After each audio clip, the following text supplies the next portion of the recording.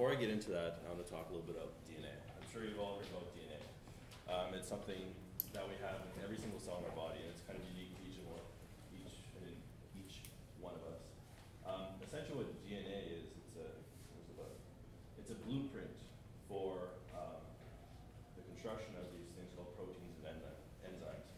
And the blueprints are actually called genes. So each one of these genes is a blueprint for a protein or an enzyme. And when this gene is expressed, that means that this protein is made. So when I say expression, it means a gene makes a protein.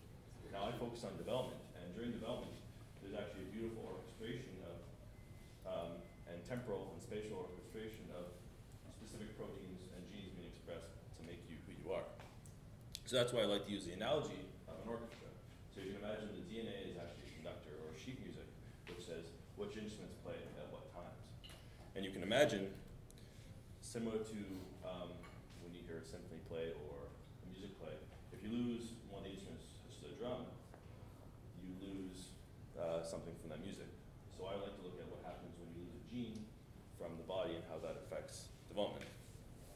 And I use the fruit fly, specifically color vision in the fruit fly, because we can study at how there's many layers of study that you can go into. So we can start at the behavior level and say, we take out this gene and say, what happens? If we find a gene of interest, we can go a little bit deeper and say, what's happening in the system? What's happening in the entire ecosystem? And if we find something there, we can go a little deeper to the single cells. So the system is made up of many different cell types. And if we look at individual cell types, we can say, okay, this is where this single gene is working.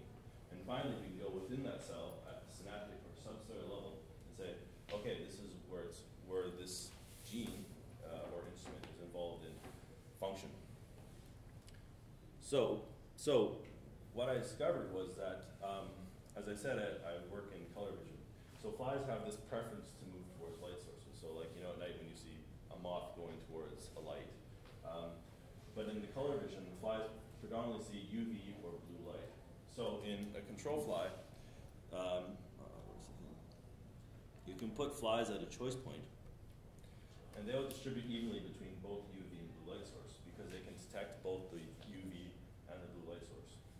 Now, when I take out this, when I remove expression of this protein named borderless, you'll see that these flies have a striking preference for UV light, and they don't move towards the blue light side. And I quantified this in the graph here, so you can see that in two different forms of turning off expression of this borderless protein, these flies cannot detect blue light. Now, I want to say, okay, if I have this behavioral phenotype, what's happening in the anatomy? And in the wild-type animal, or the control animal, there's this protein in green that's important for synaptic function. So remember, Chris talked about how you have neurotransmitter release, and these synapses are at specific locations. Now, in the animal that has a decrease in borderless expression, these green proteins are mislocalized to an area of the brain or the visual system they're not supposed to be. So I have this behavioral phenotype that has supporting evidence within the anatomy and the cellular level. And it's important to note that these neurons are actually specific for blue light detection. So what is borderless? And essentially it is an adhesion molecule. And what that means is that, like its name says, it helps things stick together. So at the synapse you have neurotransmitter release, but these neurons need to know that they need to stick together. It's kind of like Velcro. If there's not Velcro there, they won't stick together, and they won't be in close enough proximity for this signal to be sent across. And why do we care? And especially, why do we care about the fruit fly?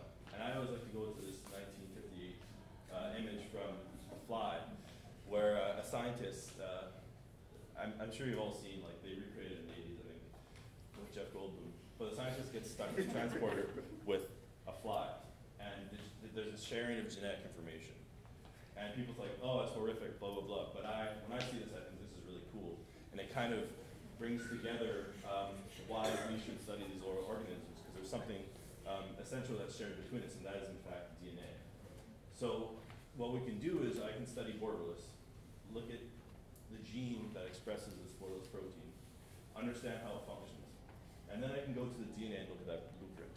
And I can take that blueprint, compare it to human genome, or DNA in the human, and say, well, what proteins are expressed? And are they expressed in the brain? And what functions might they have? And coincidentally, there's a homolog for Borrelia in that animal called IJ79B, and it has a role in inhibitory synapse formation. So it might suggest that us understanding Borrelia in the fly might shed light on inhibitory synapse formation diseases such as epilepsy. So thank you.